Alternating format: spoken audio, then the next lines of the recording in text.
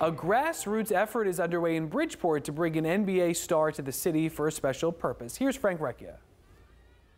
These streets are, they're crazy out here with these killings and stuff. Marilyn Young of Bridgeport has spent the past decade trying to steer local kids in the right direction.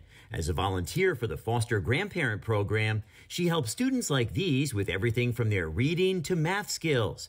But she says when it comes to helping them form practical life skills, like how to stay in school and off the street despite enormous peer pressure, getting through to them is not always easy. One kid really reflected me when he said, the reason why I'm still in school is because of Kyrie Irving, because he influenced me to continue my education. Irving, step back three. Oh! It was at that moment that Marilyn got what at first she thought was just, quote, a crazy idea. Since NBA superstar Kyrie Irving has such a unique way of commanding the attention of young people, she thought, why not see if she could somehow reach out to Irving and ask if he would consider coming to Bridgeport so he could talk directly with the kids. Oh, yeah! They look up to these athletes, and, everybody can't be in the NBA, and they know that, but they have to have backup. Man, Kyrie Irving is one of my idols. Marilyn quickly found an ally in her effort in Color a Positive Thought founder Harry Bell, who wasted no time making videos featuring kids in his program.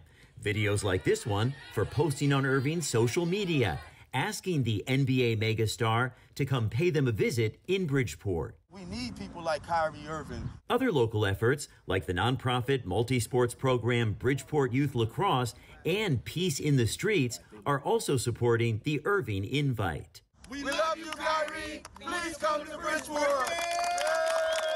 I ask you to please come down to the city of Bridgeport, to our youth here, because they are dying. We're losing them on a daily basis. It's a great balance of sports and education. These kids are really a force of nature. And here comes Irving. Senator Richard Blumenthal pledging today to personally get in touch with Irving on behalf of Marilyn Young and the kids. These kids are expressing a really positive, wonderful spirit, and I'm going to contact Kyrie Irving and join their request that he come. I know it's going to be hard to get him. Marilyn says getting Kyrie Irving to Bridgeport may be a tall order, but with the lives of children at stake, it's a shot worth taking. I believe they'll listen to him about staying in school and getting your education.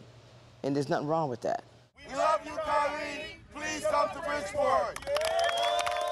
In Bridgeport, Frank Recchia, News 12, Connecticut. Young says the kids she works with admire Irving for his good character and amazing skill on the basketball court, and her invitation has nothing to do with the star's sometimes controversial positions on vaccines, in which he declined the vaccine and missed much of the NBA season this past year.